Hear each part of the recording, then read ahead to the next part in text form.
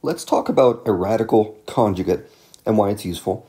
And I have three different problems here that are from the homework. So we'll go over each of these in turn. The first is just coming up with, what does this radical conjugate mean? What is the concept even? And what you do is, like with a complex conjugate, if you've seen those before, you simply flip the sign on the radical part. So the radical conjugate of -3 plus radical 3 is -3 minus radical 3. And likewise, for this next part, the radical conjugate is going to be 8 plus radical 2 instead of 8 minus radical 2. So that's what a radical conjugate is. And here's why it's useful. If you multiply something by its radical conjugate, so in this case, what is 8 plus radical 2 times 8 minus radical 2? Well, if you remember the polynomial identity for difference of squares, remember a plus b times a minus b? What do we get from that? If you remember, this is a squared minus b squared. That's a very special polynomial identity you should always have memorized. Well, what's a and what's b? So let's just figure this out. This is going to be, a squared is going to be 8 squared. And that's going to be minus b squared. B squared is just radical 2 squared. So radical 2 times radical 2, which is just 2.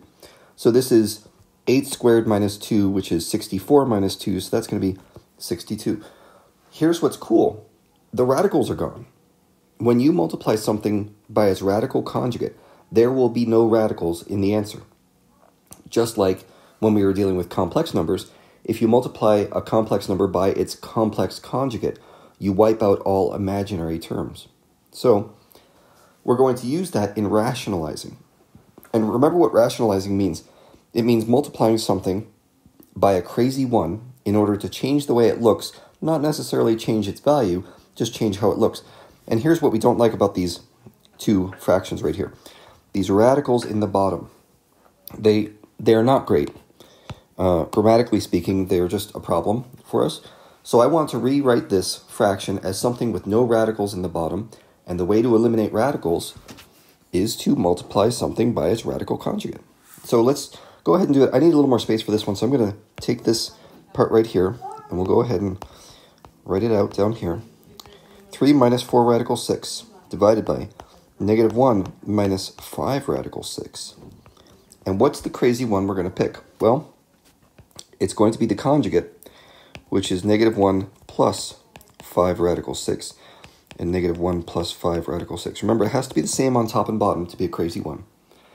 And now, what do we get? Well, need a little space here. We'll go in order.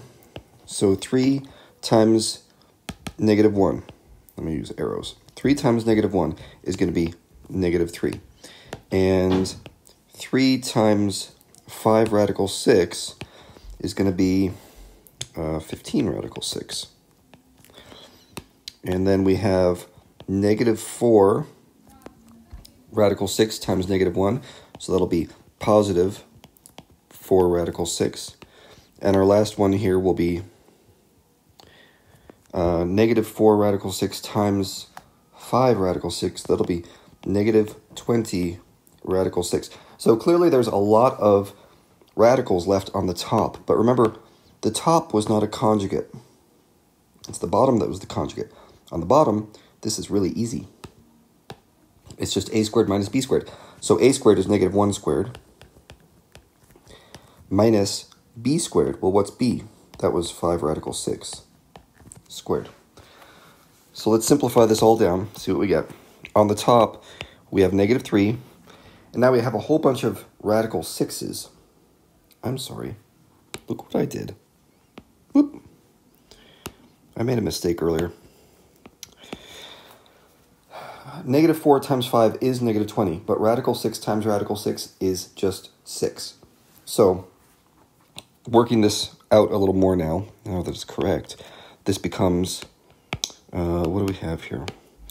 -3 plus 19 radical 6 minus 120 on top. And on bottom, it's going to be 1 minus, well, 25 times 6. We square the 5 and we square the radical 6.